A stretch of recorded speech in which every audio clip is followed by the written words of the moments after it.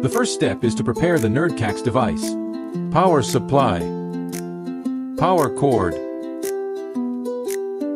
The second step is to plug in the power supply and run the machine. Let's configure Wi-Fi using a computer. Find NerdQaxe's Wi-Fi. Jump to page after connection. Manually enter 192.168.4.1 to jump to the backend page. Click Settings. Enter the available 2.4G network name in Wi-Fi SSID. Enter Wi-Fi password.